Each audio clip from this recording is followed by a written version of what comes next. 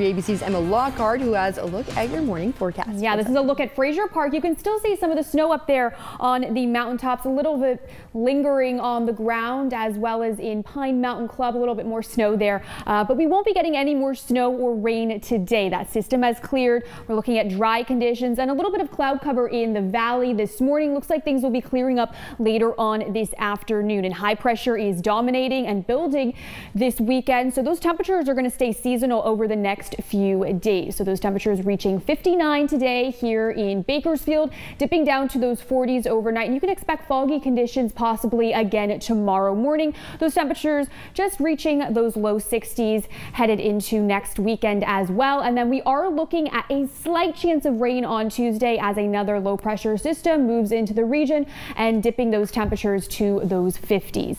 And in the Kern River Valley, we're looking at a high of 60 and sunny up there, 40s overnight, and then those low 60s headed into Monday, then dipping down to those mid 50s on Tuesday, breezy Wednesday and Thursday. In Tehachapi and Fraser Park, we're looking at those 50s over the next few days. Slight chance of rain starting Monday night headed into Tuesday morning, but those temperatures dipping to those 40s on Tuesday, those 40s sticking around on Wednesday, then those 50s return on Thursday.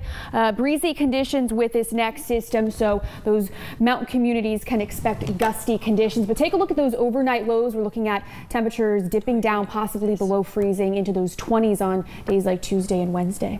All right, and coming up, this launch may be the first of its kind.